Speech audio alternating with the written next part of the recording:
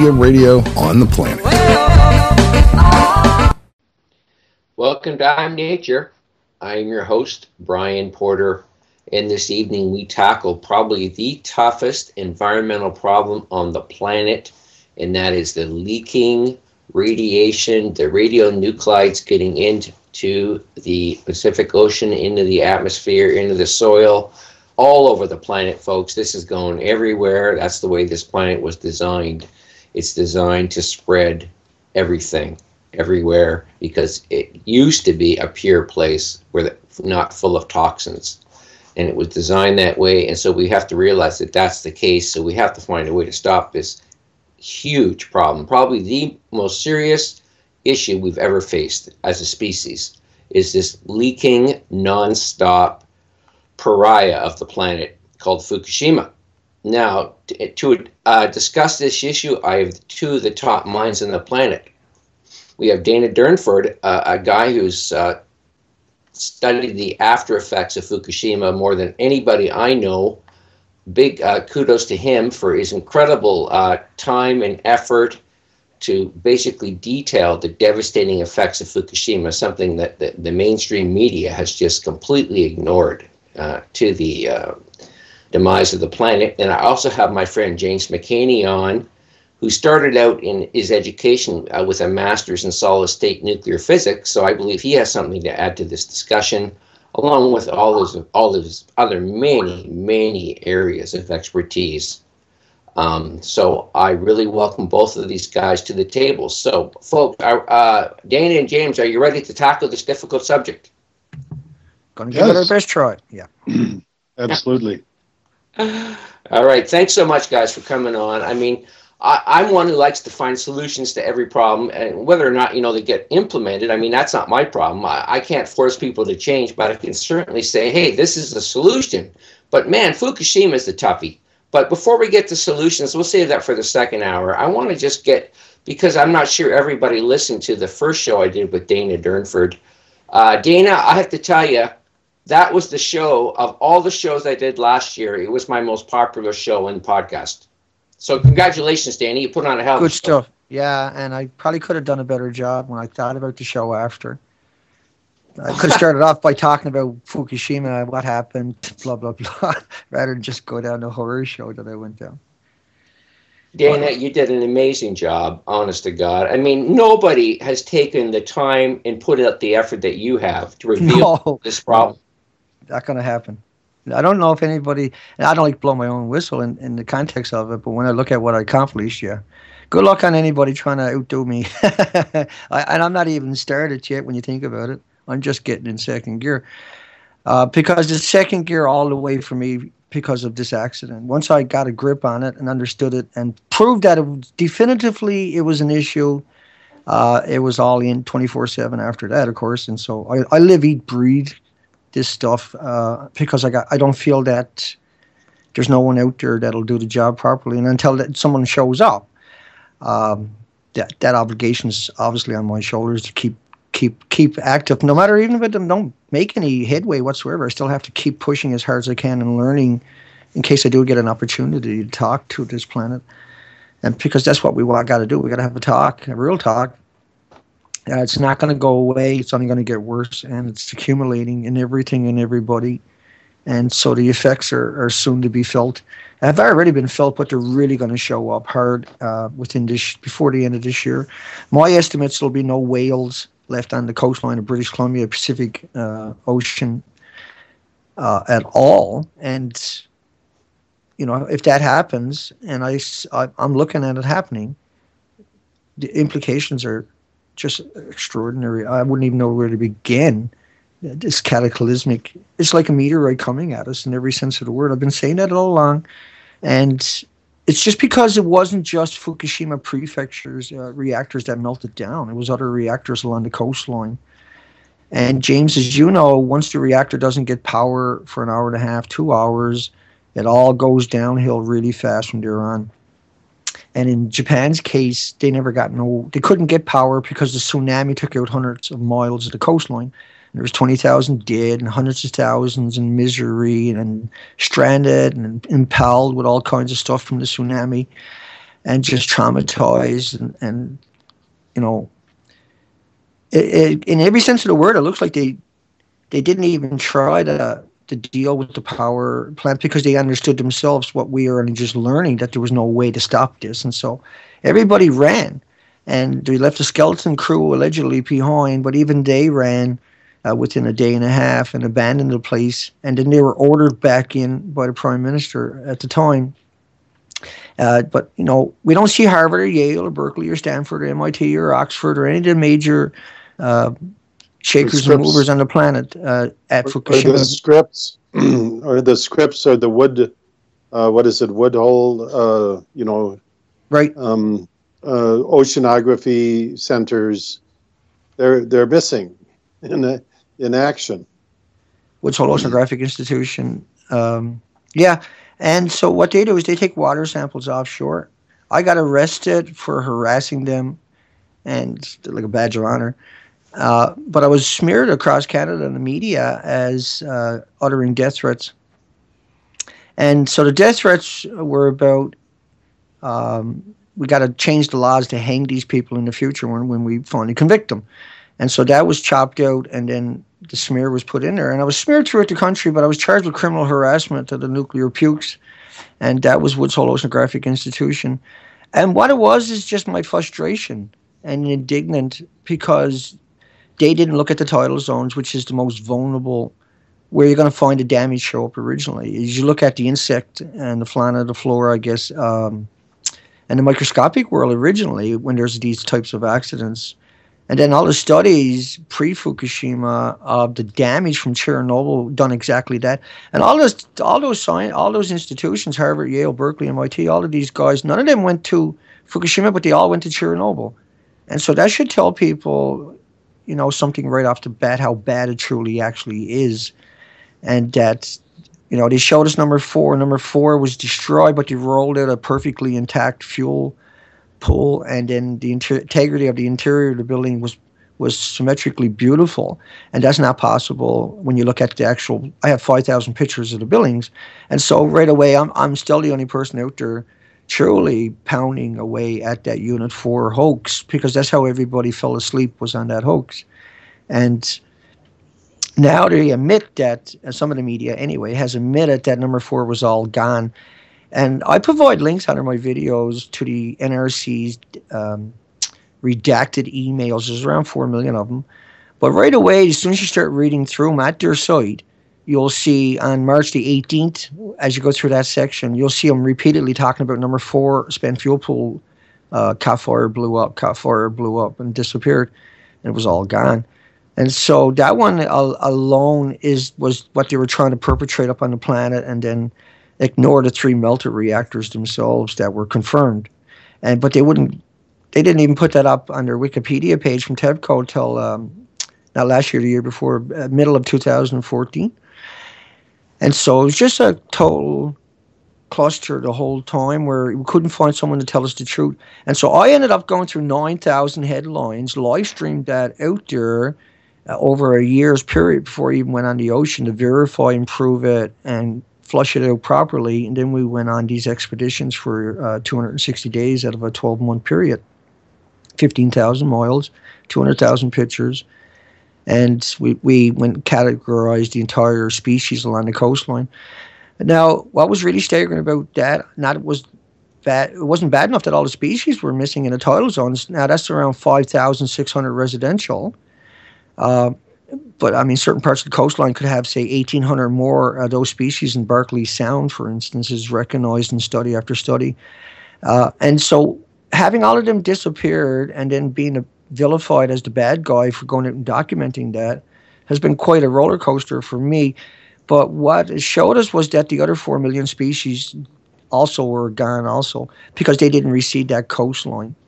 And because every millimeter of that coastline was jostling for life and was already, spoken for over millenniums of genetic superior selection, filling up that void and dominating it. That was the indigenous residential species. Now we're all gone. So when I went ashore, I'll end it on that and let you guys talk. When I went ashore every day and took a bath in the rivers and the estuaries, I would take a walk up into the woods with my dog. and I never ran into spider webs. And I never really noticed that for the first couple of weeks. I couldn't kind of wrap my mind around it. And then it struck me really odd. And when I was looking at the pictures, I was like, okay, I got to go back in now specifically and start looking for spider webs. And so I started looking really hard. I started finding maybe one or two every 3 or 4 days, but they were deformed.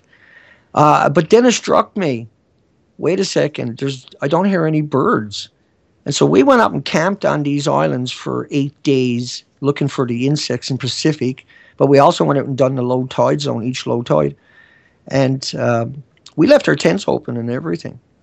I mean, incredible, in the middle of nowhere. We left food on our table. We brought these little fold-up tables with us. And we would go out in the Zodiacs all day long and come back, and the food's still sitting there. All night long, food's still sitting there. And our original instinct when we went ashore was to hide our food up high and stuff like that.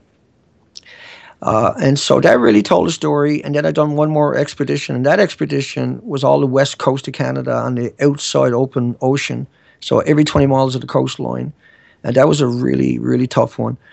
And it was the same thing. Now I really concentrated in on the insects and every chance I got when I wasn't on the ocean.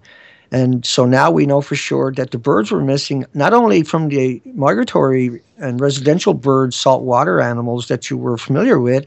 And there's around 168 residential birds throughout British Columbia and around 149 migratory birds that we recognize as normal every year and have a pattern here.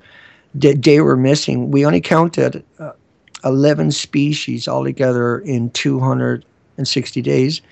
And one trip, the last trip all the way up to Alaska and then came down the west side of Canada, all the way to the other end of Canada.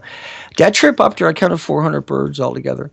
Now, if anybody's not familiar with what that means, is that every square mile on the ocean would normally have 1,000 to 5,000 birds. This is what I'm familiar with.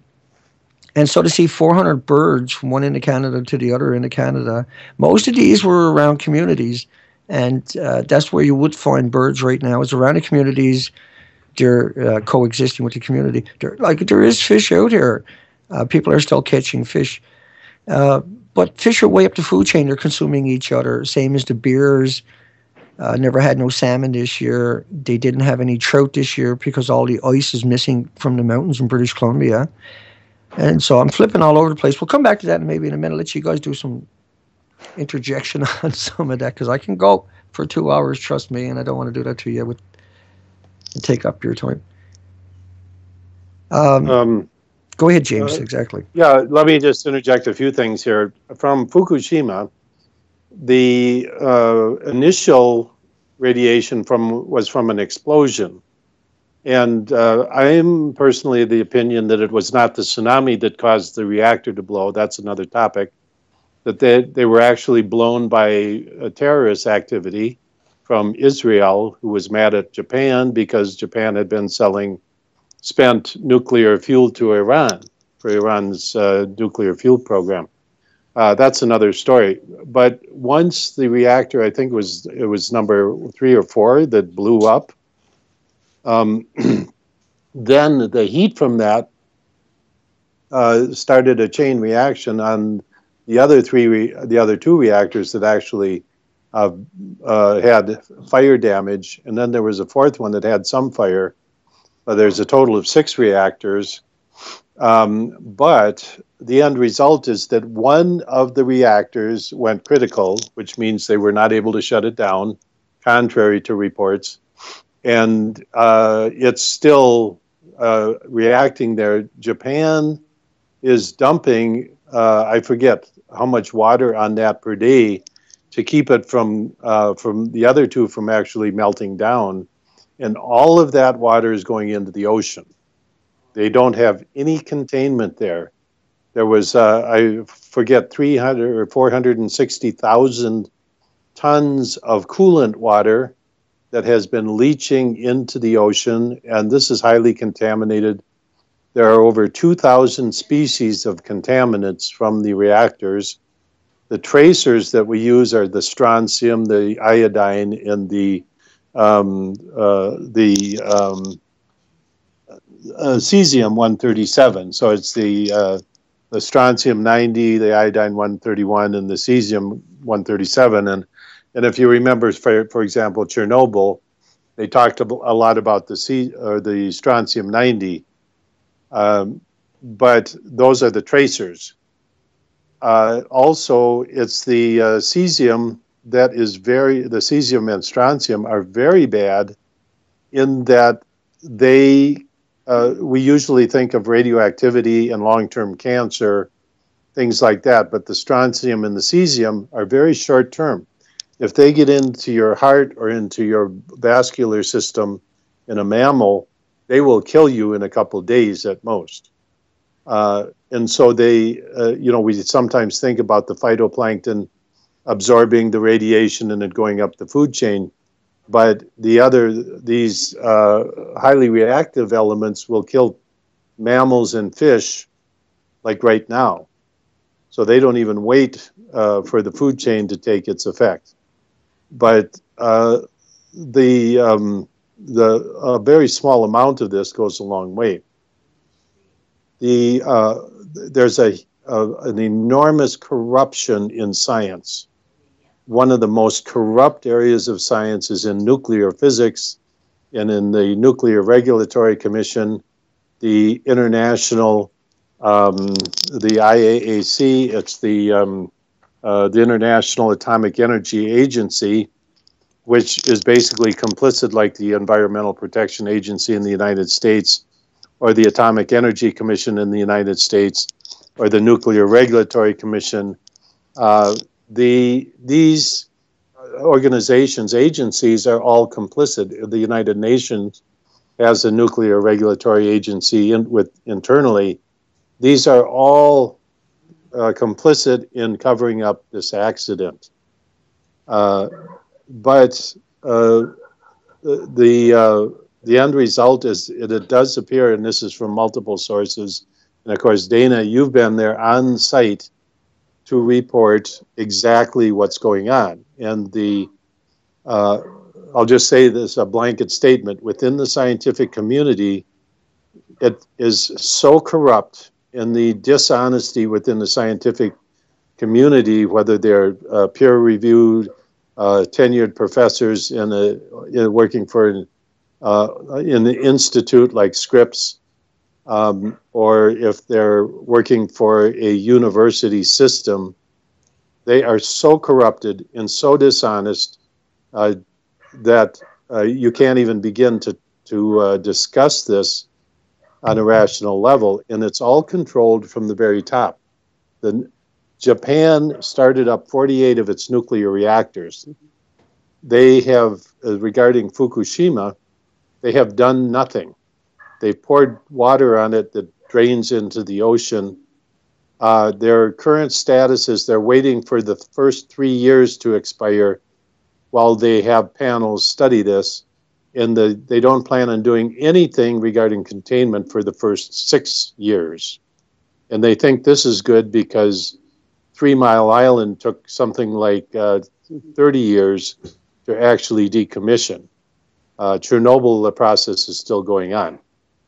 Anyway, I think the biggest story here is the vast corruption internationally in the nuclear regulatory agencies. Hey, Chernobyl or 3 Mile Island lasted 5 days, the chain reaction itself. And so that was a pretty big release, and then it stopped, kind of like Chernobyl lasted 10 days, and then it stopped. It was equal to 400 Hiroshima bombs. And you still can't eat the meat or drink the milk or sell the land in parts of Ireland, Scotland, UK. And Sweden just opened a fishery over there 2 years ago for freshwater fishery after 26 years closure because of Chernobyl. But once again, Chernobyl stopped after 10 days.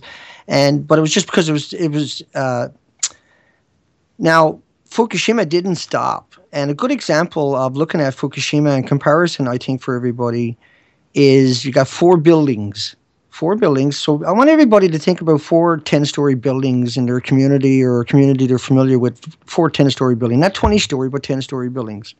Now, think about you got a contract to take garbage out of those buildings, and your job is now to take out 9 million, I'm not kidding, folks, 9 million 1 ton rubber bags of garbage out of 4 buildings. Now, you would think that there have to be an assembly line on the other side of the building hid away, filling the building up with this stuff. But that was just from Fukushima Prefecture. They cleaned up it got 9 million bags, 1-ton bags, from 4 buildings. And so it kind of defies any kind of rationality where it creates so much. Now, that's because it's mixed with garbage, it's mixed with wood, it's mixed with leaves and everything else is what they call decontamination. But you can take these isotopes and put them in battery acid. You still can't kill them. And so those reactors have never stopped. But if they were to clean up all of Japan, you'd probably be looking at 5 or 6 billion bags, 1-ton bags.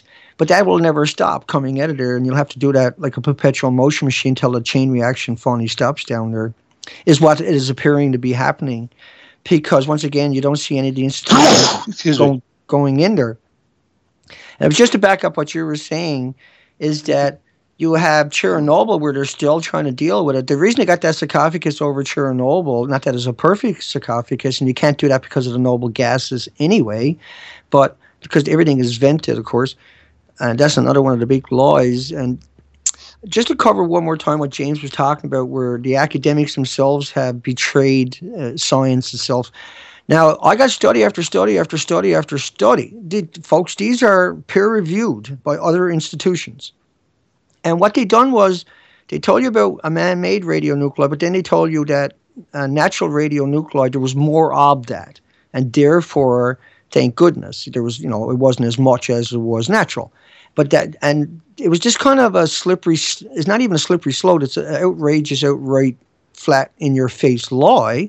But yet it was peer-reviewed by other institutions. And that lie then was published so there's 3 big publishers on the planet, Elsevier, Springer, and Wiley. And they get the studies from our universities and institutions that are sponsored and paid for by taxes for free. And other institutions will do all the work, and we pay for all of that, of course. We pay for the academics. We pay for the institutions. We burn $35 billion a year here in Canada. And, it gets locked up behind 3 major publishers' paywalls. It's really shocking. So it's really hard to get access to all the information. And James, as you know, like when you're at an institution, they got a library that they paid for.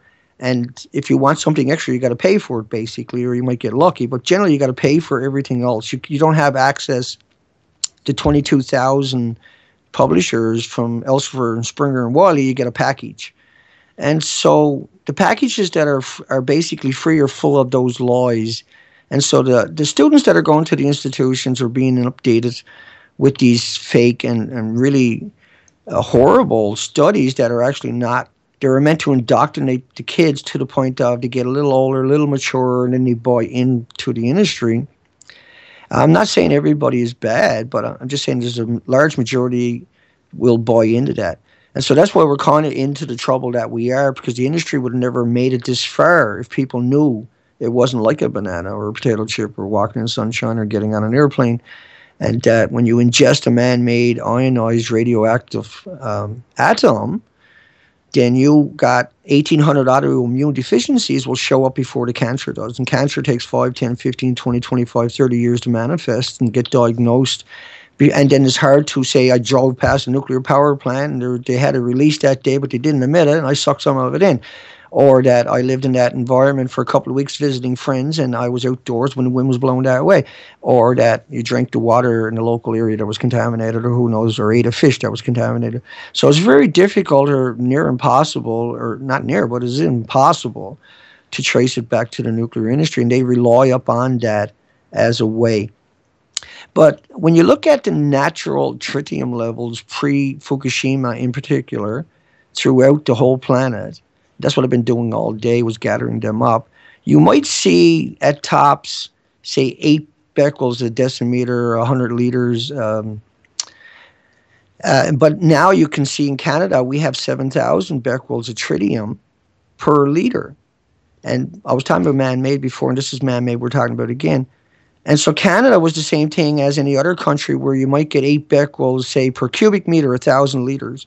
Canada now has a drinking water standard of 7 million becquerels in a cubic meter, 7,000 in a liter. And a cubic meter is basically your hot tub, folks. But that's considered a standard throughout the country now. And we think that's accurate because all the snow is gone from the mountains in British Columbia. And so the beers, like I was talking about earlier, my kid had to put down a beer a month ago, a little over a month ago, when he was taking guides. He takes people up, researchers up these estuaries and rivers. And at that time they were doing salmon counts. They had done it about 4 weeks in a row with the same researchers. He carries a gun. And he's also a skipper. He has the tickets, and he takes fisheries and oceans and other researchers out on the ocean for their research. And they'll get the boat, and they'll hire him to be the skipper, the guide also. And so he had to put down a beer. The beer was skinny. The beer was in the river. There was no salmon up that river. And the biologists, a couple of weeks ago, I was told, those biologists were saying the salmon spawned out at the bottom of the river because the ice was all gone. There was no water to get up that river. It was a dry season on top of that. Now, that ice normally took 1,000, 10,000 years to get into the mountains, and it's all gone. So it'll take 1,000 to 10,000 years to come back. And so that's why all the trout died off. So the salmon and the trout disappeared. The animals didn't have anything to eat. And so their scat was full of apples because the berries also failed. The berries were dependent upon all that water coming down through the mountains and feeding the roots. And so that all failed along the coastline symmetrically. But we've seen a lot of stories like this now where the animals are all emaciated. And that seems to be the big theme for all the mammals in the ocean. They're all emaciated. And that's because the krill is now gone. The anchovies have disappeared 3 years in a row. The sardines have failed 3 years in a row. The herring have flopped 3 years in a row. And all these important they convert krill into energy that we consume, basically, and mammals would consume, and migratory animals are dependent upon, the birds are dependent upon. And so that's why all the migratory and the birds and the animals have all disappeared since last year, basically. And the ones that we do find is mass die-offs, and they're emaciated almost every single time that has been reported. Whether the rest were or not, we don't know. But almost every single time that was reported that the animals and the birds had starved to death or was emaciated. And we know 10,000 seals, baby seals, and sea lions. Now, what happens with them is they're dependent upon krill when they're really young and herring for their diets. And they were so emaciated, their next line of defense was to go ashore into the tidal zones on the coastline, or even where they're to normally. And what they would do is they would suck the nutrients off the rocks. They would suck the 600 algae off the rocks, the 70 sponges, the 76 species of sea anemones. They would eat all the shellfish, the abalone, the scallops, the little necks, the manila clams, the razorback clams, and all the gooseneck barnacles and everything else, the mollusks. Just this wealth that was in the tidal zone is all missing. And so they were found dead. The autopsy showed they had naked, empty rocks in their stomachs. And so they were eating the rocks. And normally they would do that in hard times. And there have been hard times throughout our history, but nothing like what we see now. And we have never seen an extinction event wipe out the species of the entire Pacific Rim coastline in British Columbia. Dave, go ahead. Yeah, I just want to throw a question in here in terms of the algae. Is the algae all gone too? So there's about 100 species left on the coastline, and around 24 of those were algae. And there was around 5 species of starfish. There was 4 species of sea anemones out of 76 species. There were 78 species, 79 species of starfish. These all come in multiple colors, each species, by the way, folks. So one species, for instance, leatherback starfish up in the Queen Charlotte's, they could exist, and they do. They're being recorded over and over and over at 70 or 75 per square meter. I was up and documented those whole areas. There was none per square meter. And so that was shocking. And people used to travel all over the world pre-Fukushima to see those sites. And then there's 480 species of worms, and I never seen any species or casings in the tidal zones. And that's a lie. I did find a couple of casings one time, and I got good documentation pictures of that. I took over 200,000 pictures and an obscene amount of underwater footage. And now what was really interesting was that underwater, throughout this these islands, there's 26,000 islands up here, and I spent 260 days there. What I discovered under the underwater footage was that the beaches that are made of shellfish, of shells, right? There was no shellfish on the beaches or below the beaches in the water. And so if people aren't familiar with what I mean by that, is when you go underwater around these beaches that are shellfish, what we call shell, a little tongue twister, fish beaches, you would look underwater, and as you're coming to the shoreline in your boat, you would see all these white shells. They stand out distinctly, even in muddy water, and you know you're in shallow water and you start tilting your engine up. It's a reflex for anybody who spent a lot of time on the ocean, but that's what you're looking for anyway. And white giant plume sea anemones is another one. Normally you see about 500 per square meter, and so you can chop them up into 500 pieces, each one of them, and that's 500 more because they'll just reseed the coastline. And that's what happens in storms where the rocks are flipped over, they get busted up and they reseed the coastline. They were missing throughout the coastline too. But also all the shellfish, the abalone and the scallops and the mussels and the invertebrates and the beak clams, the great big clams that are just indicative of British Columbia everywhere you go, was missing from underwater. And so that's very distinct in the footage, a very shocking thing in the footage. And we know that if you start wiping out the starfish, for instance, the sea urchins, they're the same family, but they all start filling up that gap. And we know that in 2015, the Smithsonian and National Geographic came out with articles saying that researchers have recorded 4 spots where the sea urchins were in sharp decline, and a 5th spot off Baja, California in America. And because of those 5 spots, they declared a mass mortality event for sea urchins. Now, I went through the entire coastline and showed everything was missing, and that the 4 million plus million other species didn't recede the coastline and weren't visibly found anywhere, amongst everything else that I showed. And I got arrested as soon as I got back, and attacked and demonized and vilified and smeared in the media, which is, once again, is a badge of honor. That was Dana, Zoe. That was Dana. I'm sorry. And so, that's my dog. She's 15 years old. She traveled the coastline with me. It's okay. You're okay. And so the birds were gone. The mammals were gone. I think I counted altogether 19 whales. Now, normally along the coastline of British Columbia every year, there's around 8, or even North America, there's around 8 whales will be found. There's probably more than that, no doubt, that died that we didn't find, but we find around 8 is the average each year. And we look for them in planes and helicopters. The local pilots will keep an eye out for stuff like that, and that really stands out heavily. This year we have over 42 already, recorded from last year, 2015. But then again, I was on that coastline for a long time, and I didn't see much traffic. It was a shocking little traffic, and I hung out with the only fleet that was really working the coastline for a couple of months, and that was the commercial diving fleet. I used them as a platform for water and fuel, and I surveyed the coastline where they were diving offshore, and we swapped stories. And I was an ex-commercial diver, so many of these veterans were very close friends of mine, and some of the stuff they told me was shocking. And I mean, right away, first thing they admitted to me, because they hadn't seen me for 15 years, and so it was good times.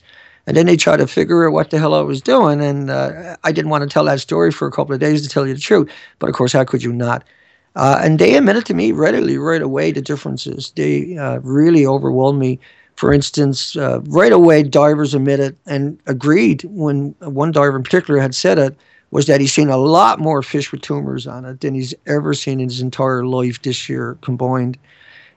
Was shocking. And then the other divers spoke up. But we've seen the divers come up to me sometimes and would report mass die-offs on the ocean floor of, say, starfish, where there was nothing but legs everywhere, no bodies. And it was the most bizarrest thing imaginable for these guys. But I mean, they live in the environment, and they see it happening in increments over years, and it doesn't really dawn onto them until somebody raises the subject.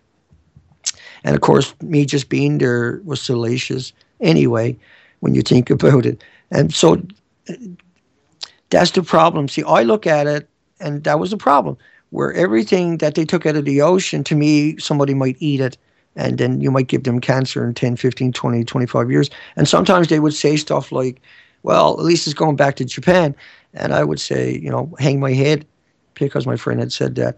But I get where they're coming from, where people can't wrap their mind around it, can't understand it, and don't have the patience to try to hunt down the data. And when they do, they run into the old ticker tape of it's like a banana, it's like a potato chip, or it's like walking in the sunshine. And so you're stonewalled all the time trying to have a conversation. You can't have a debate. But the divers, by the time it was all said and done, the majority of them had come up and shook my hand and encouraged me to keep up my research. Really understood where I was going with it, and why they weren't happy, and they were devastated in every sense of that word. And there was some heated moments because some of them felt that they couldn't do their job with me in the fleet at the end of it. But these were newcomers. But I mean, we got into fights, and I had to stand my ground a number of times. And then once I hit them with the information, they never had nowhere to go. Of course, these people are focusing on one species. So when you ask them how many species of worms there are, and they say, what are you talking about? I say, well, there's 480. How many species of sea anemones are there? And they say there's 10. You say there's 78. And so as you go down that list, they start to realize that they don't know jack. That's a way of putting it, I suppose. But they don't actually understand, even though they work in that environment. Because I worked in the environment, I know what it's like. It's tunnel vision. You're there to do a job, and you do look around you, but you can't take it in your focus 100% on getting back on that boat at the end of the day. That's 2 marathons on the human body every day. And I used to do it 315 days a year. And I've done it in boat oceans. I dove under the ice for 5 years on top of that. And so but I worked every industry in boat oceans on top of that. But nuclear was a hobby for me. And I have over 7,000 lectures in it from way back before Fukushima. Yeah, Dana, you used to focus your initial energy, a lot of it on depleted uranium use, right? Right. Yeah, I have a bone to pick with that one. And so, I mean, they were firing 5.5 million rounds a month in Iraq and Afghanistan. And so, me, this is unacceptable that to go catch 10,000 bad guys, we're going to fire 5.5 million rounds a month. I can't wrap my mind around it. And a bomb a minute, 1,440 minutes in a day for 9 years. But when you start looking at the stats, you've got 22 veterans committing suicide every day. That's 80,000 in a decade, roughly. You got 29,000 rapes in the military that's admitted now every year. So that's 290,000 rapes of their own and 80,000 suicides to get 10,000 bad guys. But then you look at the carnage they done down there. You got millions dead, millions missing, millions in refugee camps, millions of orphans in Afghanistan, and 5.5 million rounds a month and bomb a minute. And then they went over and done the same thing to Iraq. Then who won the war down there? Well, it was Monsanto in both of those countries because they weren't allowed to grow their indigenous plants for the next 20 years after the war. And Monsanto was the only seed they were allowed to grow. And so you just see this unbalance and just maniacal system that goes into Yemen and Somalia and in Syria and Libya and everywhere else looking for the same 10,000 gangbangers. And then they go over into India and Pakistan, where they fire 22,000 drone strikes, and each one of these strikes are devastating to get what's left of the 10,000 Taliban. And then we see that there's 700 million people groped at the airports every year with the borders wide open in America to get whatever's left of these 10,000 Taliban. You really got to start shaking your head and wondering. I mean, these are my statistics that I gathered up, and when I go through it like that, there's nobody I've ever talked to face to face was able to stand their ground after that, because I know what. Yeah, go ahead. Just in terms of a ballpark number, how many million tons of depleted uranium has been dumped in the Middle East, Iraq, Afghanistan? They got 2 billion tons they want to get rid of. Americans. We don't know about Russia and China and Israel. But you have an estimate number of how much? No, I don't know. Damage we've done. We know that. Look, you can look at it this way: 5.5 million rounds a month. A lot of that was coming from McAllister's bomb manufacturer, McAllister, Oklahoma. They only produce depleted uranium, dirty bombs.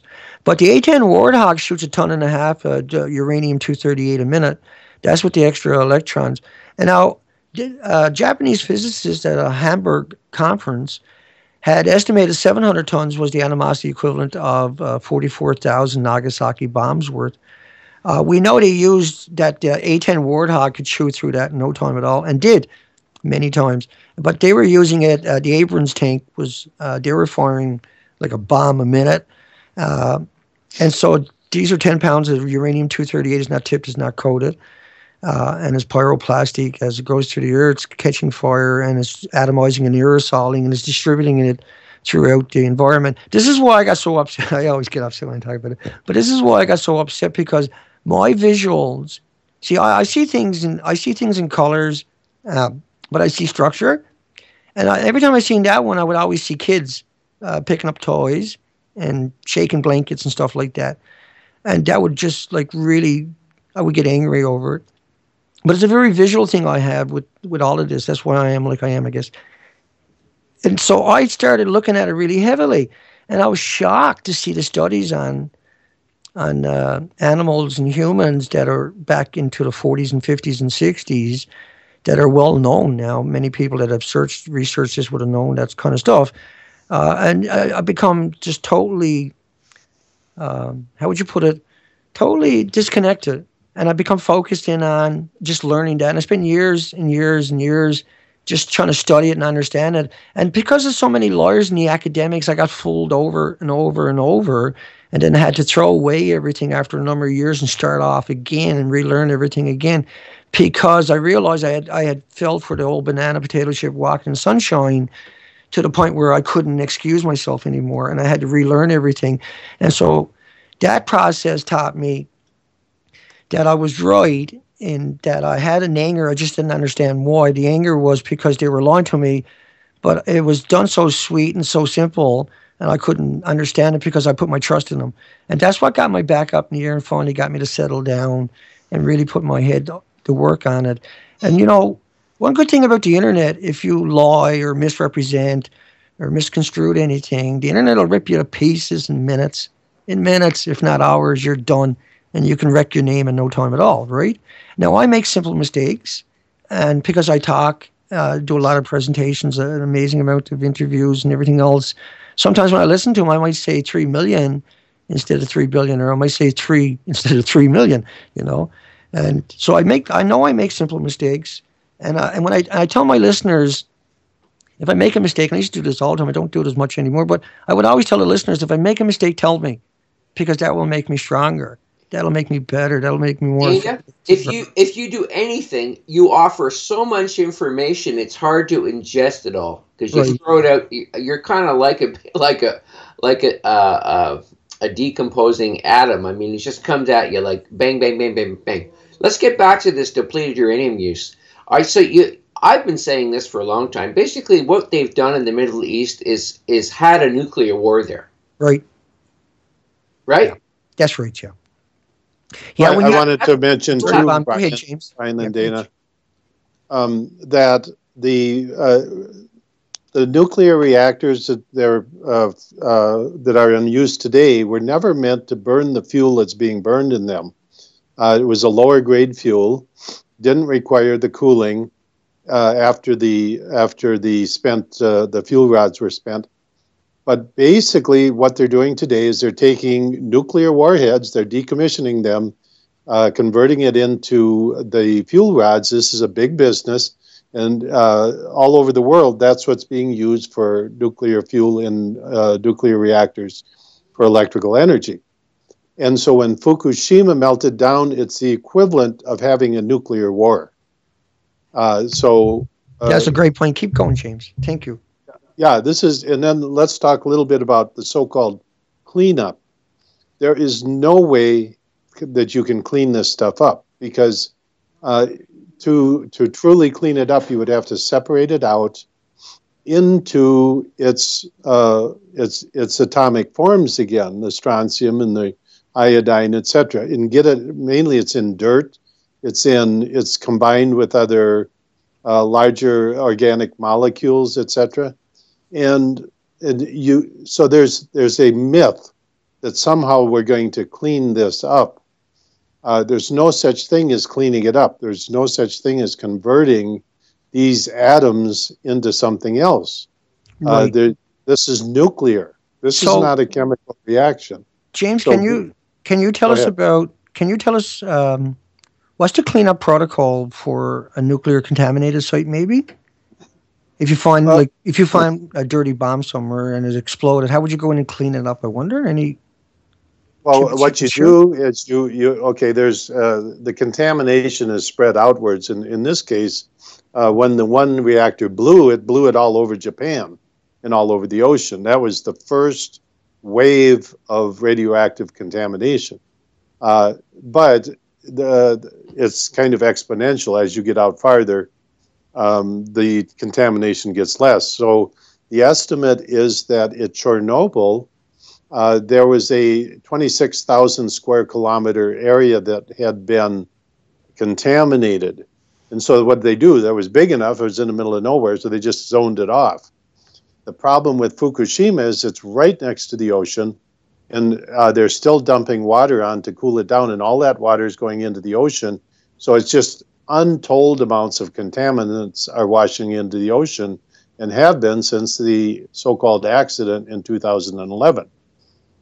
But there's no such thing as cleaning up a site.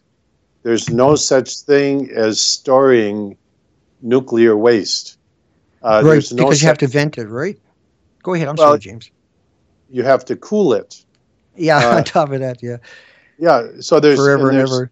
It'll cause the casks that it's in to become brittle and start on top leaking. Of that, right? Is that the Wigner effect? Am I pronouncing that properly? Oh, I forget. Yeah, right. I think it's a Wigner with a W, but don't take my word for it, folks. Something like that. It's an effect, right, James, where material absorbed. It's like a screwdriver, and you put it on the battery of your car for a few minutes, and you put a little electric charge, and now it's like a little magnet. And so material that's around nuclear becomes kind of like that in one sense. Is that right, James? Is that a good way of looking at it, I wonder? Well, yeah, the neutron flux destroys materials. It's just... It becomes radiated and is able to put off emissions themselves, right? Is that? It destroys the material, if it's steel or if it's plastic. On top of that, or it breaks down the integrity of it and becomes, like you said, brittle is a good way to look at it. Yeah. That's just a term that's used, but it destroys the material. And right. There's no such thing as cleaning up a nuclear waste. And what you do is you try and contain it. So that it doesn't spread anymore. Something that happened at Chernobyl, just to give you an idea of the corruption involved, the Russians, it was a group from Spain that came in, and they had welders literally cutting up the steel from the gridwork of the containment chamber at Chernobyl. They were supposed to take that and put it in a spot and contain it. Instead, the Spanish took it over, and they were smelting it in Spain. And up in the Pyrenees Mountains on the French side, the French were detecting all of this Chernobyl radiation, but the wind up there in the Pyrenees comes from the west. Chernobyl is to the east. So they're going, how come we're getting all of this radiation? So they start tracing it backwards. They come down to a smelting plant in Spain, where they had shipped all of this steel from Russia, and they were smelting it down to reuse. Steel. That's brilliant. Thank you, James. But this is the level of corruption that, we just find internationally, and there's nobody... Frying pans and bumpers on cars have been made from this stuff, folks, if you're not familiar. Go ahead, James. I'm sorry. Yeah. But anyway, those are examples. The case of Fukushima, it is like they had... probably a major nuclear war in Japan. And right, and that's. I'm just going to cut you off for 1 second and just reinforce what you were saying. You were talking about where they reclaimed plutonium, uranium from the missiles that were already gone through a chain reaction, already unstable, and that stuff is much different reaction the way it is, because when it goes through a chain reaction, it's considered about 2 million times worse than what it was originally. Like, you can probably handle it before it goes through a chain reaction, but once it goes through a chain reaction, Gunnarsson was saying that to 1,500 chiropractors, that if he had a pounder, it would kill everybody in the front row in 1 minute and everybody in the back row in less than 20 minutes. And that 1 pound can exterminate basically everything on this planet if you can get them into that room. And so because that, he was basically talking about, because it went through a chain reaction, now it's really, really, it's putting off the gamma shines and x-rays and is splitting the atom itself. And that kind of material is what I'm basically saying, folks, is what James is talking about. And that a gram of this produces more atoms than every grain of sand on every beach on the planet. And so distributing it out, you can get everybody cancer.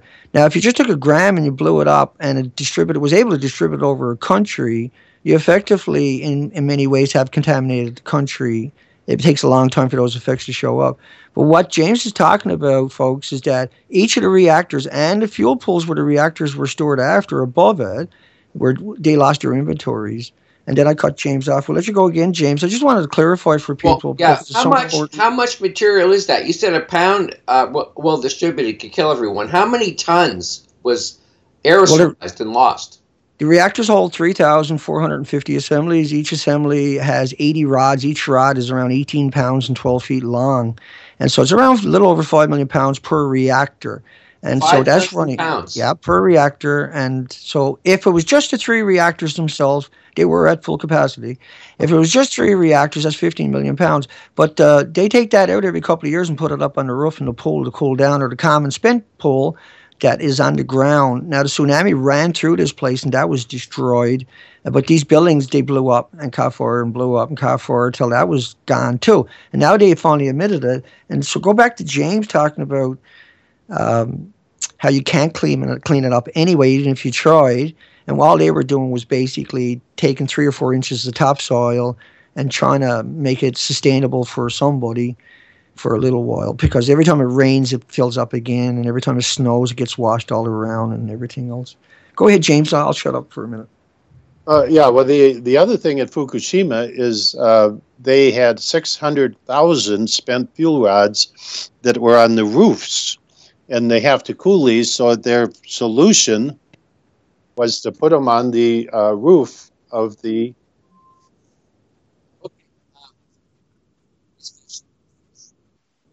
Welcome back to I'm Nature. I'm your host, Brian Porter.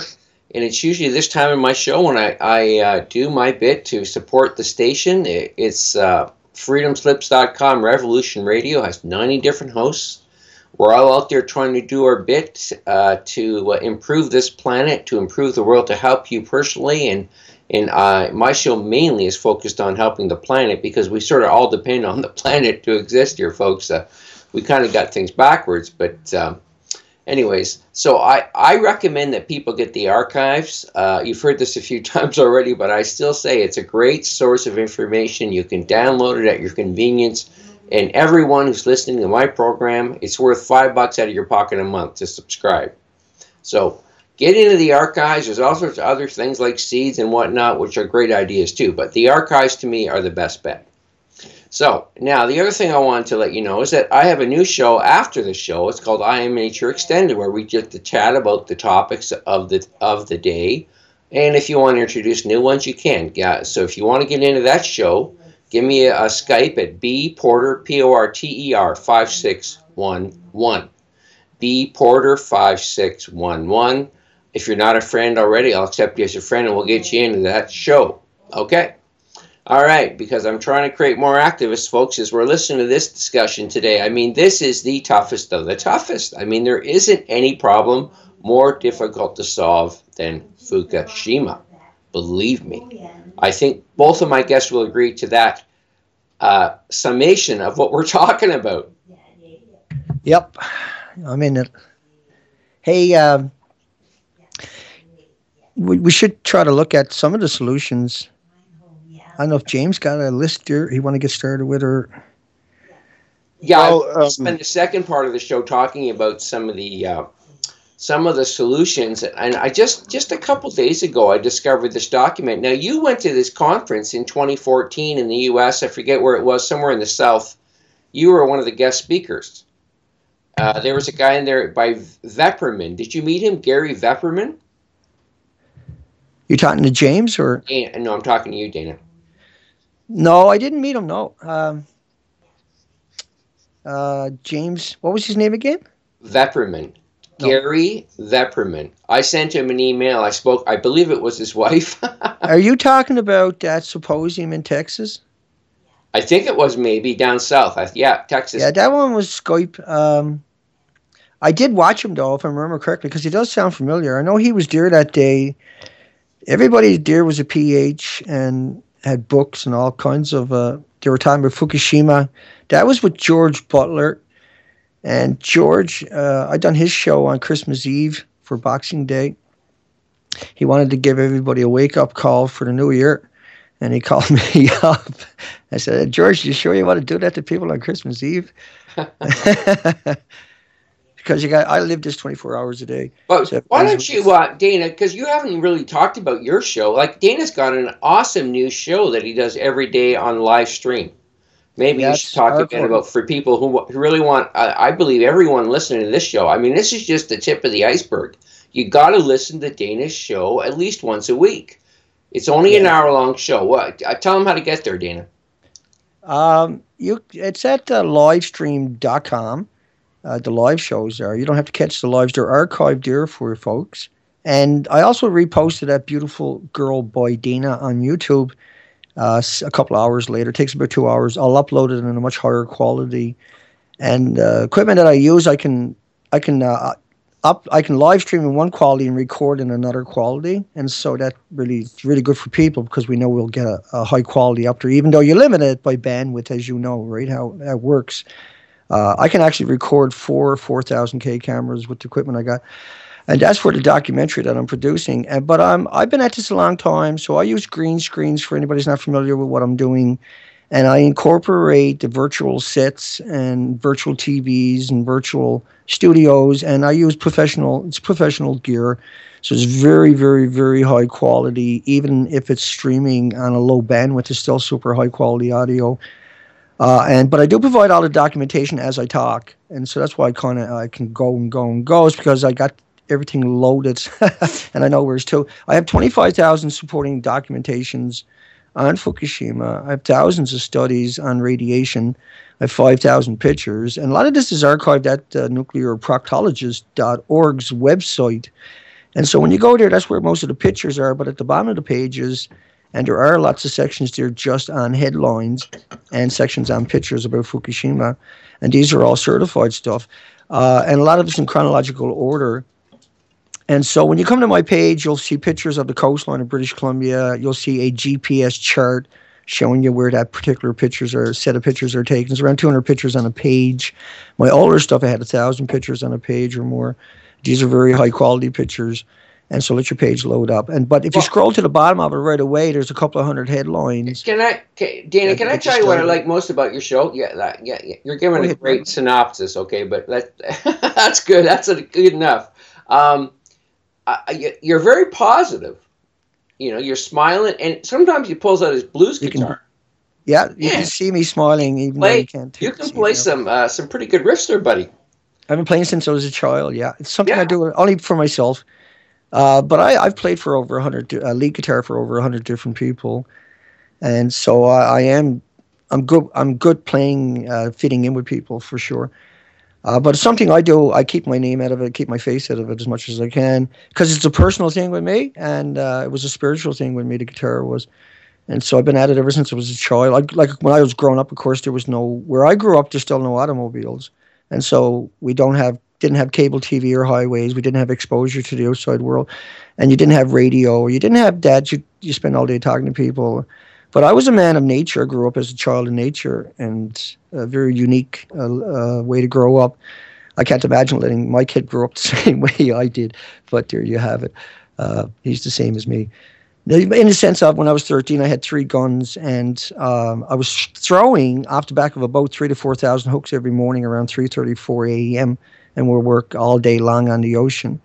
And I had my own speedboat. And out Newfoundland, right? Yeah, that was in Newfoundland, and there was no grocery stores in them days, so you shot it. If you didn't shoot it, you couldn't eat. And I could never do that again. But that was how I grew up, and I was assimilated into that because that was traditional. And just these little communities. Come from a very proud family. When my dad died, we had moved over to the other side of the island. There was over 200 kids had marched in front of his coffin to the graveyard in solidarity because they loved the guy so much. The whole community filled that church up. Never seen it done before, and the graveyard was full. So a very beloved, hard guy. But I was his right-hand man on the back of that boat every morning. And so he used to go away and negotiate prices for the East Coast fisheries 6 days a year uh, as an independent, go up to Ottawa, and he'd come back and he'd be angry and yelling, not yelling, but talking about it. He never yelled in his life, but talking about it. And so you're stuck on the boat with him all day long. You can't get away from it. And so he was part of the union for fishermen, so to speak. He was also a guy, let's talk about him for 1 second, that was what inspires me anyway, was it just has to be somebody in your life you have to look up to. Now, we would go travel all around Newfoundland fishing, the hardest kind of fishing you can imagine, on the back of a boat at 13, throwing thousands of hooks. Every 6 feet there's a hook, and you're on the North Atlantic, and the average ground swell is 30 feet.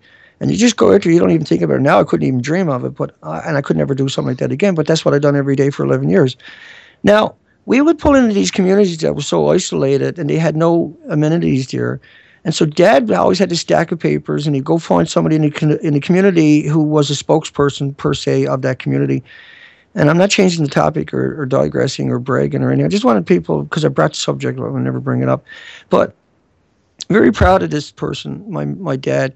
He would go into that community, and he would find somebody that, was not there's no such thing as a mayor in these communities, but somebody that was really popular and well loved and beloved.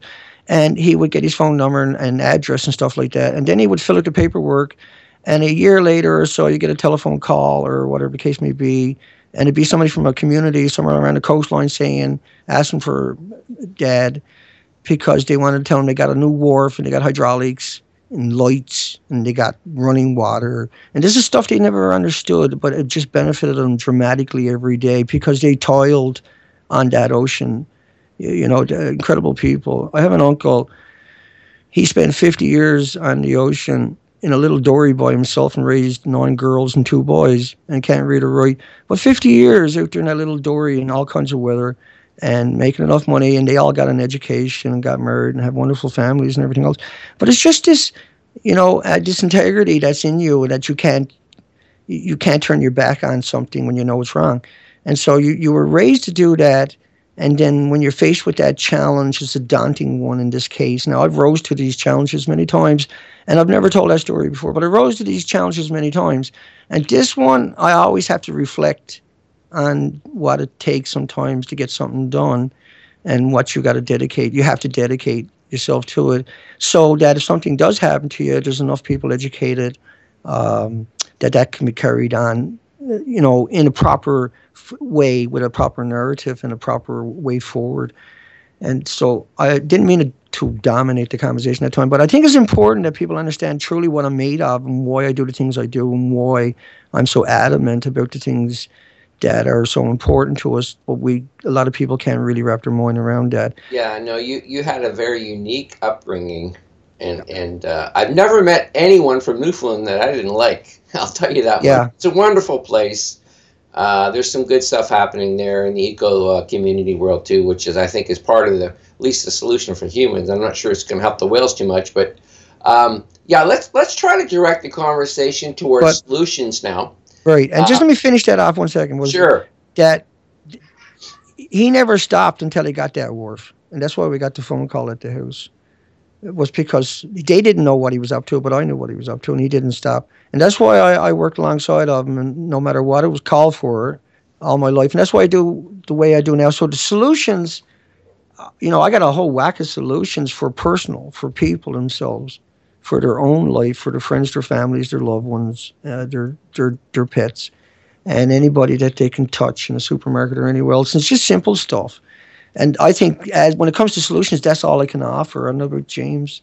But an idea that would be, because of what we're talking about, and you can't have a conversation about this without sounding salacious, without sounding alarmist, without sounding like a fearmonger. No, but Dana, I don't want to talk about personal solutions because people can look on the internet and find all sorts of key. I see. Okay, sure. And all that kind of stuff. I mean, good stuff. That's and to me, the issue is that if we don't stop this thing, we got to stop the reactors. If we don't stop this thing, you said it, and I believe you. That's the solution. The planet has a certain lifespan with this amount of radioactivity because it's stronger than the chemical bond, the nuclear bond. It's going to destroy. As you said, it's going to burn up the whole planet. Even if we stop the reactors, but we haven't. And so that's the focus. Good stuff, and that's what I mean. We gotta now focus a little bit harder on everybody to perpetrate that out there in the sense of, yes, there's major issues, and we do got to think about everything and organize everything. But the one thing that we can try to do is stop the reactors. And that's the one thing. And I said that at the very beginning, where Harvard and Yale and Stanford and MIT and Oxford and all the major shakers and movers are not there, but they were at Chernobyl. We got to send them all there. And because that's the only way we're going to come up with solutions is when they're faced with their own dangers. And so they'll come up with solutions because they have no choice now. And they're the ones that created this mess. They're the ones that got us deep down this rabbit hole with all, all the students. They're not going to do anything. Right. And so we got to do it. Throughout history, it has always been, the onus has been on us. And go ahead, James, I'm going to let you go there. I agree with what you're saying, but I'm saying that is the only solution, truly, is to force them to go down there. You can't do that if everybody turned on them. Let's talk about solutions a little bit. The way you shut down a nuclear reaction in a scenario like this, which is not a bomb scenario, it's a controlled reaction that's gone uncontrolled. If you could take the reason the fuel rods are built the way they are built is because they block the neutrons. So what we have to do is we have to drill down in and start driving panels of the same material that you build the rods out of, and start driving it down into the reaction zone to start eliminating the neutron flux, which is maintaining the reaction. The other thing we have to do is build a containment vessel around this. And then right now, 300 tons of radioactive material leak into the groundwater daily at Fukushima. It's contaminated a region around, they estimate, 13,000 square kilometers. That land has to be basically decontaminated in that you ionically remove the radioactive material from the dirt. And this is a very detailed process. It's the equivalent of extracting uranium from uranium-rich soil, for example. Then we have to maintain this process for probably literally forever. And then the other, all of the radioactive waste, we have to remove from that area and take somewhere else so that it does not continue to be overheated. So these are all things that can be done, have to be done. The problem here is that Japan is refusing to act. The regulatory commissions and agencies are refusing to act. They're all studying this. They show pictures of people walking around in white suits like they're studying something. It's homeless, yeah. Hey, listen, can you answer these questions for me maybe, because these ones trouble me.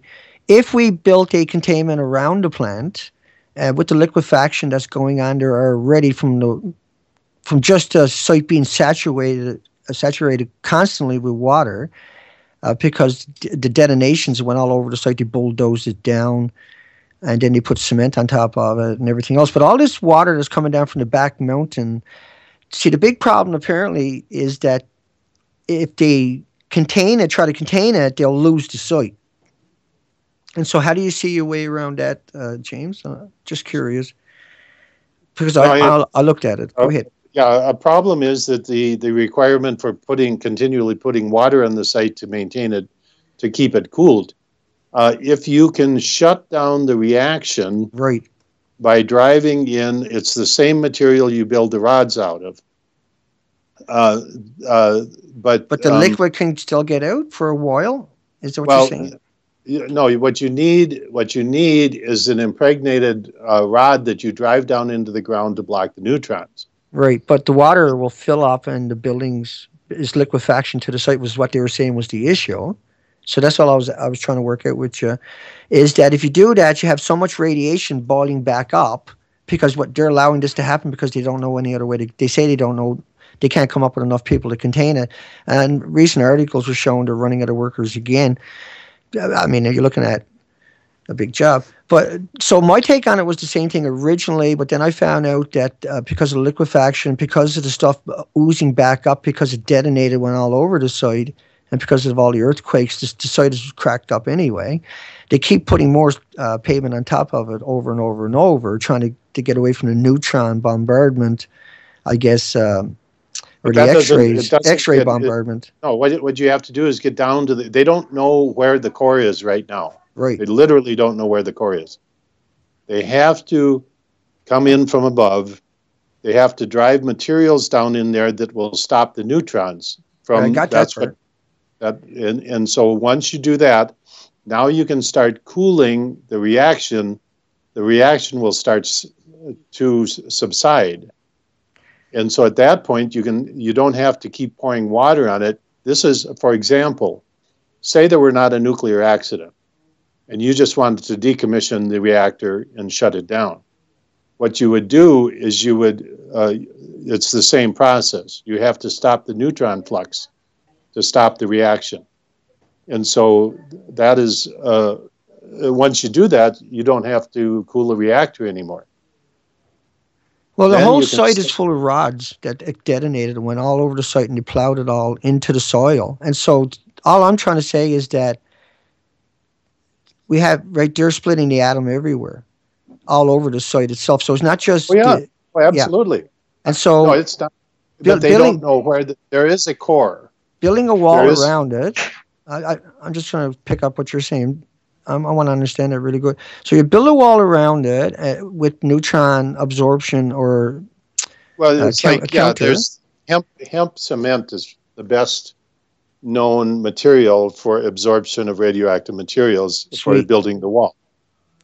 Go figure. Of course it would be, right? Well, James, could you not put the wall in the ocean to capture any of the water that's creeping into the ocean, and then you wouldn't put it in the ocean. You would put it right up at the edge of the ocean, and then build down. Yeah. What I mean, but it would capture most of the water that's leaking in now, whether it's being used to cool it or whether it's coming naturally, off the land.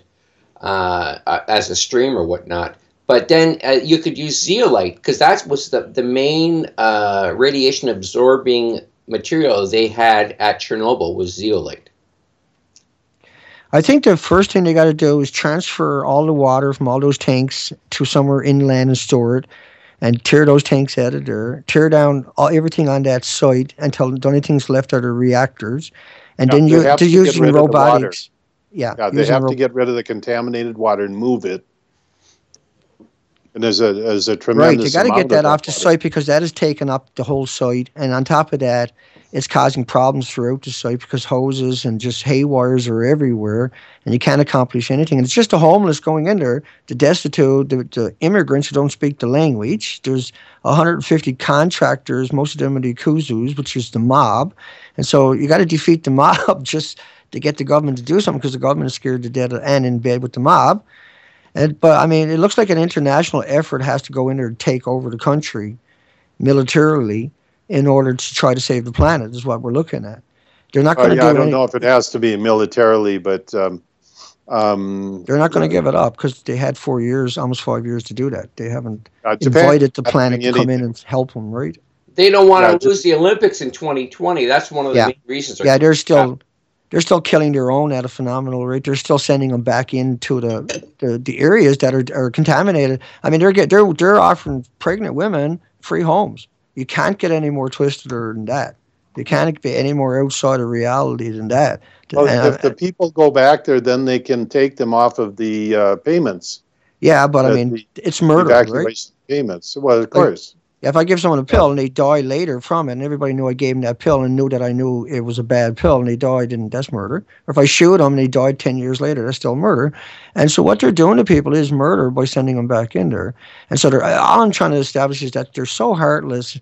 I've covered over 1,000 headlines on how heartless these people really truly are. especially like the hospitals and schools and stuff like that. A shocking disconnect from moral compasses. It's like there's not one existing, but there is, lights of hope down there. I think that the only way that we're going to have a debate is if the media comes out and admits it. And the media is not going to do it because everything they said becomes a lie, and they can't do it. The nuclear industry has to come out and admit it, and then everybody else will be attacking them. It's going to, because what I see is the death of the Pacific Ocean is the first thing, and it's now proven. It's shocking. Just like, 8 years ago, I had a company called Marine Channel Productions Limited. And what that was going to do was going to put 100 cameras to start in the ocean. That's when the internet started getting pretty good. And I was going to put 100 cameras in the ocean and then expand that to thousands of cameras in the ocean of different species, just in British Columbia. But you couldn't even put 100 out there now. It would make no sense to do that. And so to me, because I lived in that environment 6 hours a day, and I have 14,000 hours logged. I have another 4 or 5 that's not logged, and then I have a dozen commercial boats on this coast alone that I ran on the coastline for up to 315 days a year. I work boat oceans extensively. It's just so shocking because this year I talked to so many fishermen and everybody else, and they say how the fish are not puking up krill or herring or anything or squid, and how the birds have completely disappeared, and asked me, did I think Fukushima had anything to do with it? And you end up having to sit there and try to have a conversation with these people who have spent 20 or 30 years and telling you, hey, look, thinking you're the bad guy, thinking you're covering it up, and saying, look, I know this, I've been out there for 30 years, and they're not there, and they call over their buddies from other boats, and I mean, beautiful boats. They've worked those boats for 30 years. They got some serious time put in on that, and everything is where it should be on those boats. And you got to look at them and tell them the truth. It's not easy, but they're already telling it to you. They're saying that's the death of the Pacific. And, how am I supposed to... It's hard to sleep at night sometimes when I think about this stuff, because there's so many of them have sent me letters asking me, thinking that I'm the bad guy covering it up, thinking that I'm part of Woods Hole or University of Victoria that is responsible, not understanding, and then finally being able to break through to them, and they get some answers. And even the people that stop me at the wharfs, and they literally demand an answer. And you tell them, yes, it is affecting the coastlines. And they say, see, I know it. And he said, everybody around me knows it, so how come you people literally attacking me? I've been vilified. And you're trying to break through them that I'm not the bad guy. But that's what they associate now, a researcher. Like the natives in these little communities along the coastline, you can't tell them there's no damage. Well, I was going to ask you, Dana. I was going to ask about that. Are the native groups along the coast there, are they not complaining to anyone about the fact that, they're freaking out. They can't even go out and get a feed of mussels up north. I went into every one of these little communities, every single one of them, and I'm planning on going back and doing a presentation in each of these communities. But I've talked to the elderly and the young people. I talked to the natives that are fishing, and I've spent time in their communities many times, tied up at their wharf in storms, and so they are well aware of it. They don't understand what's going on, though. They're not able to associate Fukushima or radiation. These are isolated 200 and 300 people in a community. Hartley Bay, for instance, Metakatla, these little tiny communities, Bella Bella, and they know something is wrong. They can't go out and get the traditional seafood that they would normally go get. You know what, Dana? They're being told it's because of global warming. Right. Yeah. I mean, every one of them says, thank you, Brian, yeah. Unbelievable. Yeah, that's what I hear all the time. Global warming, and it's not right, and somebody better do something. And you ask them, when was the last time they were out picking mussels, and they'll always say 3 or 4 years ago. No matter where you to, they'll say that to you. But I have come up to me and asked me, is Fukushima white urchins are missing, say, for a house? And they shot at me up there with guns to get me out of there. One crew did. But other natives when I ran into them, had asked me what I was doing, said I was researching. And he said, do you think that might have something to do with all the urchins missing on the coastline? But, I've been attacked many times on the coastline because people don't understand it. And it never stopped me, but it did scare me. I did get hurt a few times. But it worried me many times that I was never going to be able to tell the story. And of course, originally, I didn't know what the story was. That's why we went on these expeditions. We covered 9,000 headlines before we headed out there. We knew that was a serious issue, and we knew where it would show up. And we couldn't find anybody that went into the tidal pools. So I was like, oh, scoop, I'm gone. I don't know how, but I'm going. And sure enough, it was the most shocking, even to the very bitter end of 260 days, 15,000 miles of the coastline. When I finally said, okay, I'm done, it was a tough day. I wanted to go a bit more, but I knew there was no sense in it. I knew that I was just documenting for posterity. Dana, I don't want to cover more. Go back because let's go back. Covered all this great stuff that you've done. Yeah. I really appreciate. I mean, we wouldn't know this stuff. I mean, I saw an article somebody posted on Facebook the other day about they're starting to warn people about heightened radiation levels in Vancouver on the beach. So the mainstream is sort of starting to, oh, well, I guess we have to tell something about what's actually going on. So they're going to say it peaked and bit of a good sign. But, go ahead. But let me throw out some of the ideas. Now, I just barely had a chance to start digesting this huge document by Gary. Now, I'm hoping I can get Gary Vepperman on. I'd like you guys, or one or two of you both, to come on with them and start going through some of these ideas. I mean, one of the things I've gleaned from reading this document, it's 243 pages, and a lot of it is connected to other huge storehouses of information. A lot of the remediation ideas have been repressed by the powers that be, okay, by the media, often usually by the scientific community. And again, James knows all about the corruption, so do you. So there's a lot of good ideas out there that we have to bring out, right? And support. We have to do this very efficiently.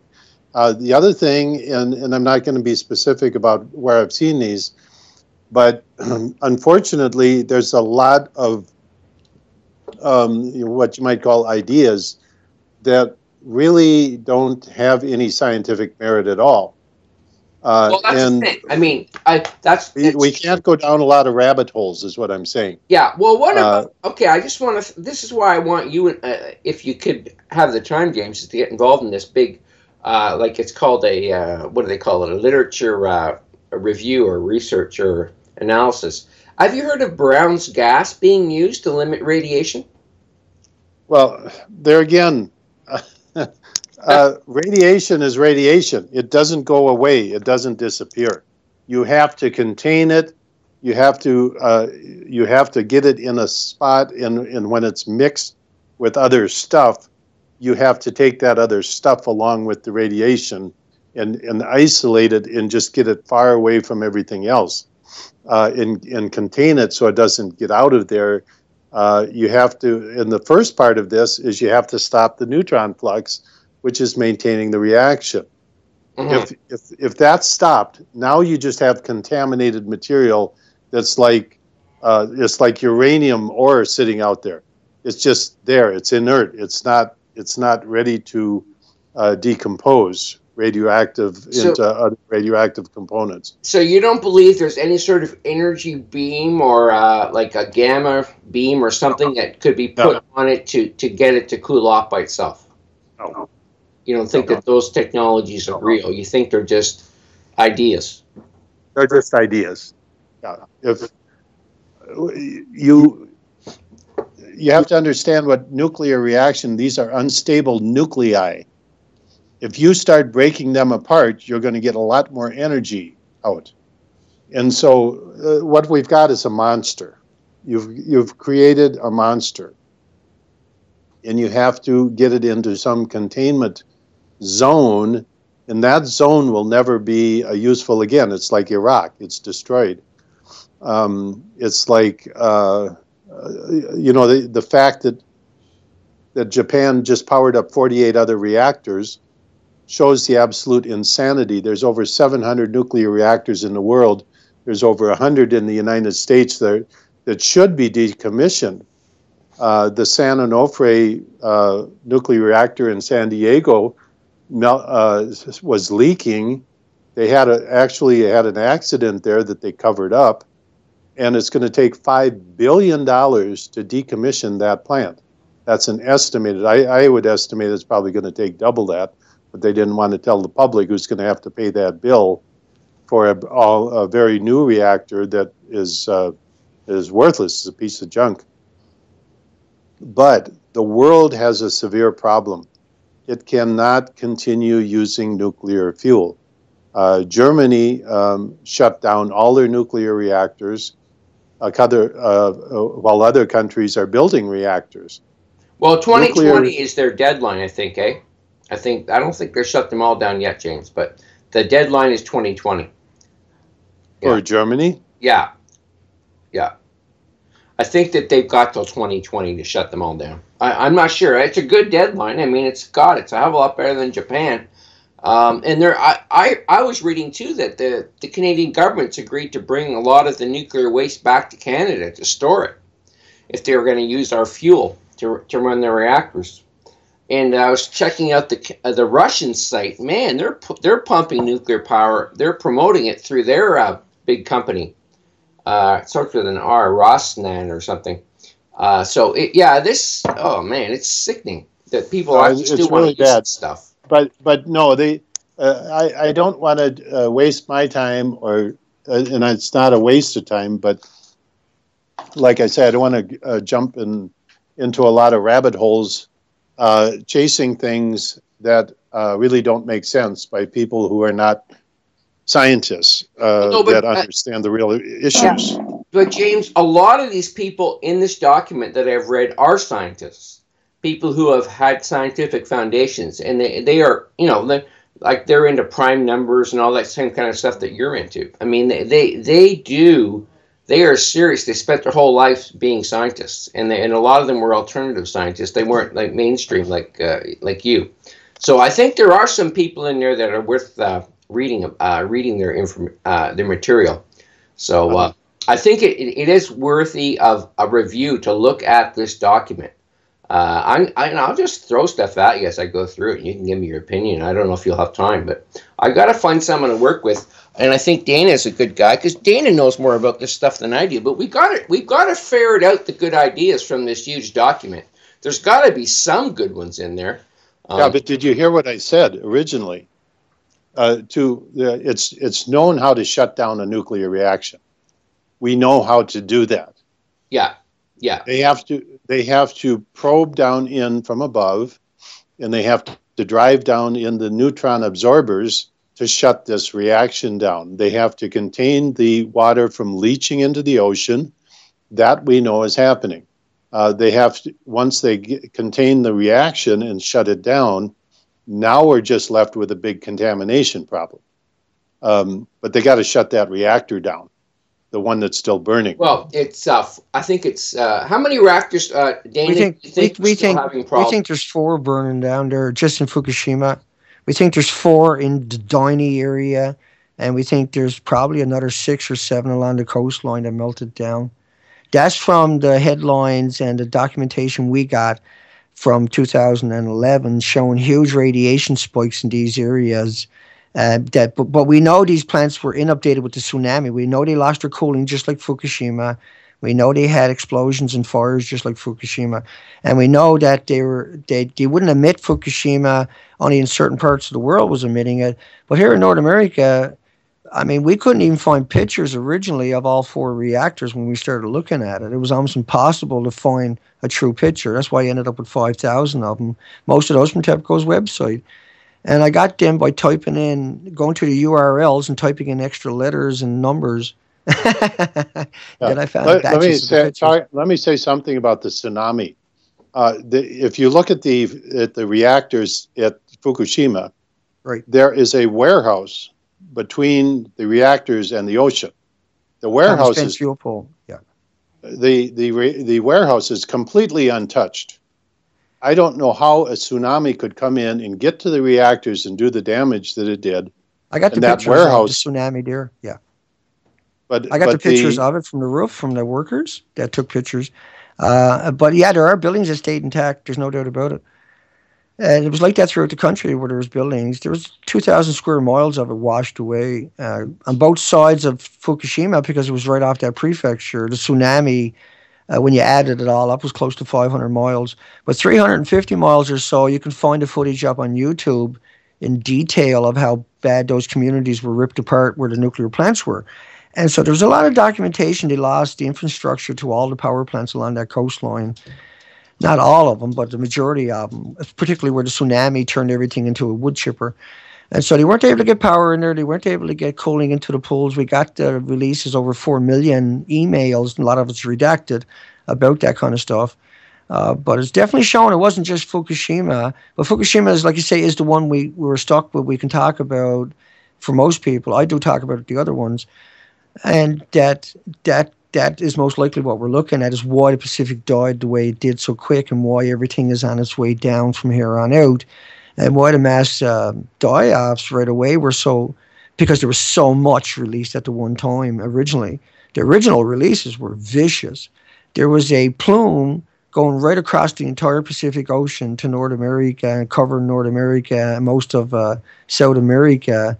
Within 10 days, that plume was stretched the entire way across. It didn't stop. It's still like that, except it doesn't have those big volumes of the original releases. But there is a huge, they're still finding iodine in Tokyo's drinking water. That just came out today or yesterday. But we got so much on how much went throughout the entire country. It was hard to explain it with just the reactors in Fukushima. When I started looking at the tsunami disaster along the coastline and looking for where reactors were, you were able to postulate, and then you were able to find the headlines to support they had issues and that they were most likely meltdowns too. Certainly, I look at least 14 meltdowns on the coastline of Japan. If you look at the data, that's what you end up with. And certainly, that would explain why we're in the trouble we're in so fast. Who could have thought you could kill the Pacific, let alone in 4.5 years? We have study after study. Go ahead, James. Yeah, when you look at the shorter term reactives like cesium and strontium, and the fact that they directly attack larger biological systems like fish and whales and mammals and the mollusks and the sea urchins, and they will kill them directly. It's not a matter of cancer. It's not a matter of eating phytoplankton. It's a matter that they will kill them immediately within days. And so, we got those studies showing that along the coastline. Yeah, and that is James. So. Your studies are showing directly that those elements have gotten into those areas, and this is a disaster.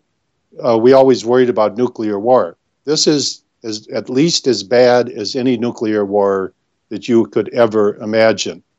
What's bad about it also is that the scientific community related to the energy industry is mum in covering it up. The governments are covering it up. You have incompetent people like Obama who didn't do anything. There were agencies from like Norway, companies that had the ability to go in and shut this down and clean it up right away, and nobody let them in there. So this was more than just ignorance and incompetence. This was a direct prohibition of companies being allowed to go in there and clean this up and shut it down. But what do we do now? It has to be shut down, it has to be contained, and then the residuals, it's hard to say where this will go. The Hawaiian Islands, for example, or whether this will eventually come around in the ocean circuits to affect Australia, New Zealand, work around through the Indian Ocean and up into the Atlantic. James, I like your suggestion. I'm going to cut you off. I like your suggestion about putting those panels down or rods down. How close would you have to get to the reactors? Well, you just keep driving them in until you get it into the reactor core. Okay. And you have to have probes that go down in there.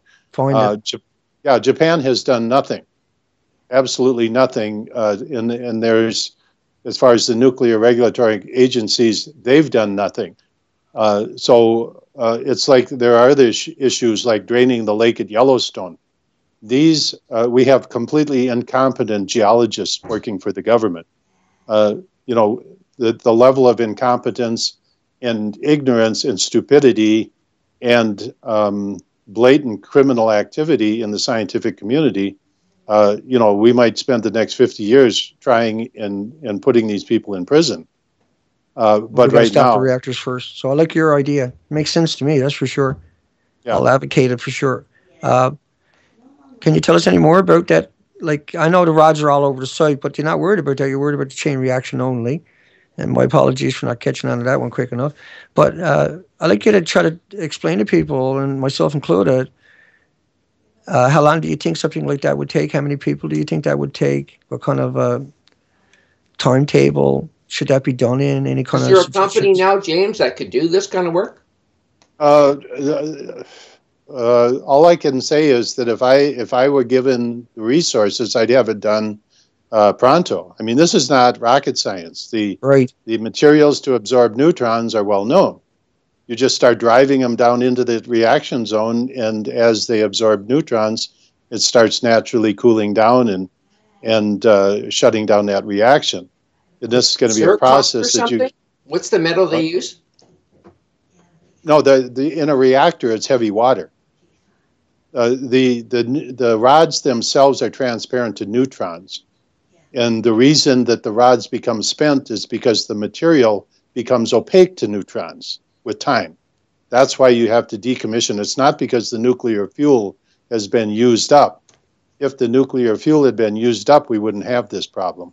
But the nuclear fuel is not used up, and the rod material becomes opaque to the neutrons, and so it shuts down. They're no longer usable. So they take the rods out and store them, but there's enough activity where they remain hot, and they have to be cooled for a long period of time. Great start. So what I'm telling you is, that the heavy water is what shuts down, which that's what absorbs the neutrons. So you bring the rods out of the water and drop them down into the water to control the reaction. That's the way it's always been done. Yeah. Yeah. So in Chernobyl, they used boric acid and dropped lead down on it for 10 days. But 600 of those helicopter pilots, they all died from radiation illnesses. I was wondering if that might have had something to do with stopping that chain reaction down there. They say it didn't, but I'm of second thoughts about it, because that was what they were trying to do. Basically, is what you're saying, is just dumping it down on top of it, hoping enough of it would find its way down there and create that effect. And so that's literally the China syndrome, where it just keeps going down and down and down until it meets a material that's as hot as it is, and that's where it stays. Right. But in Fukushima, we have another problem. It's got the ocean right there, and this is leaching into the ocean. So that's why it has to be shut down and then at the same time contained. At least shutting down. The contain is, like, at this stage, I'm not even thinking about the containment. I'm just like, we got to stop the reactors, then we can deal with everything else, no problem, like you're saying, exactly like you're saying. And so I can understand your frustration now, because you understand that that's what they all should have went and done anyway. That would have been a normal reaction, according to how you put it, how eloquent you were able to say it.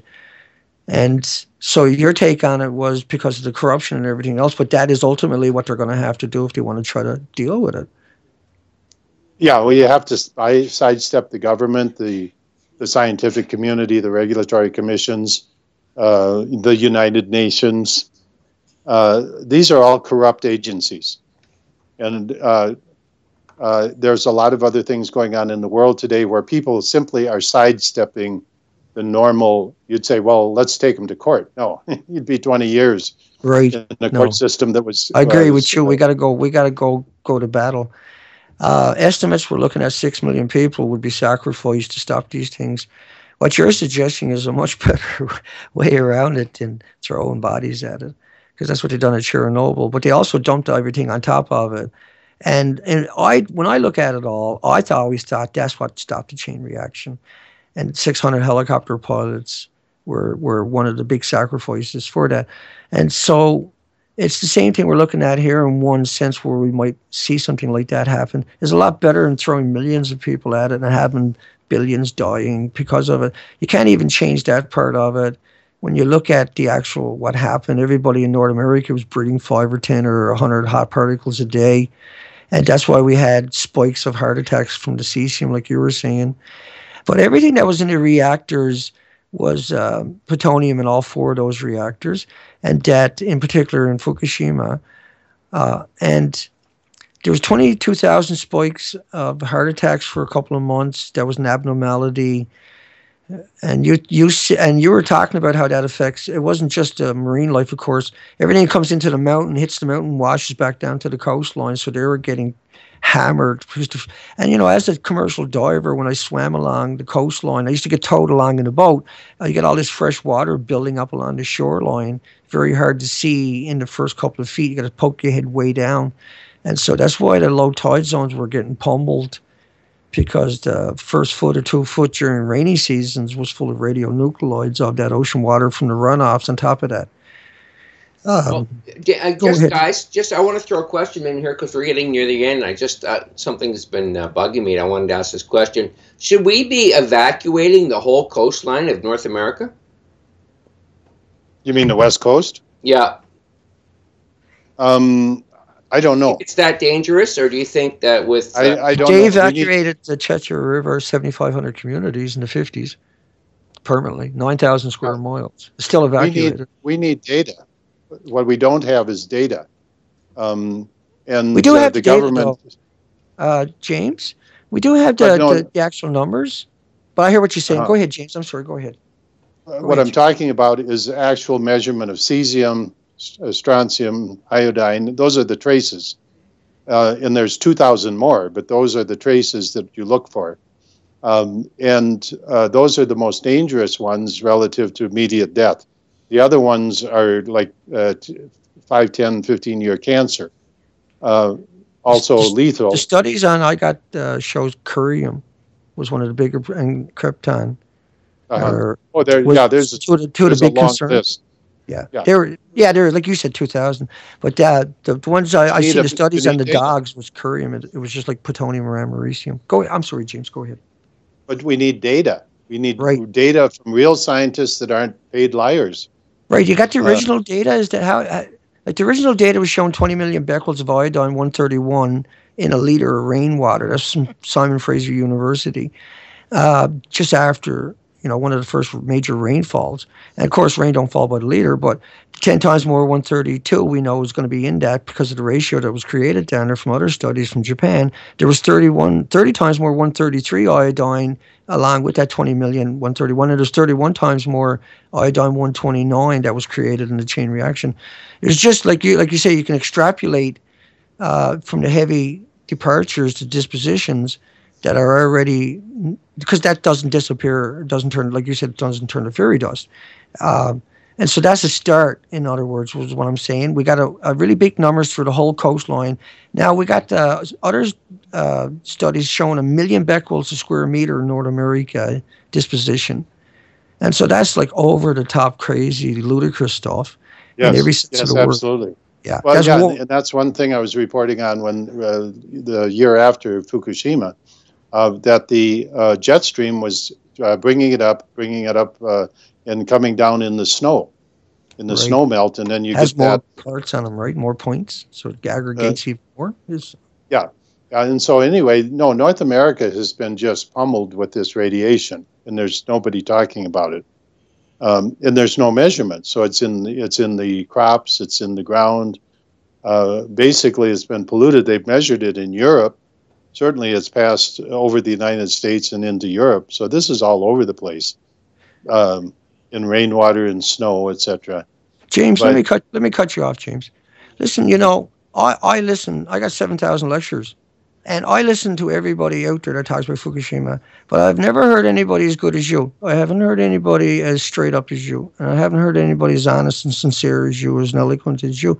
And I'd just like to say right away, and before I forget to say that, how privileged I am, I feel tonight, to be able to chat with you and understand that there are people out there that are way out of my league and are so astute And that's the kind of people I need to see show up to give me some confidence, was what you've done tonight. And I know I'm hard to take sometimes because I'm a very skeptical person, but you got through to me tonight, no problem. Got you loud and clear. And I would love to hear you over and over and over in the future. Is there any sites out there I can recommend to people, James, where they can find any of your, if you got any conversations on this out there people can go listen to? Well, my webpage is the jmccsci.com, and that's where I concentrate my materials, so that's the place to go. It's over 6 gigabytes on that site. So can you do that again for me? Can you do that one more time for me? 7 letters, JMCC, S as in Sam, C as in Charlie, I as in Indigo.com. Okay, gotcha. Good stuff. You could have him as a guest on your show too, Dave. I will. So as soon as I get to Skype, if James is up to it, we would be privileged to have someone like him on our show. Absolutely, as many times as he was like. So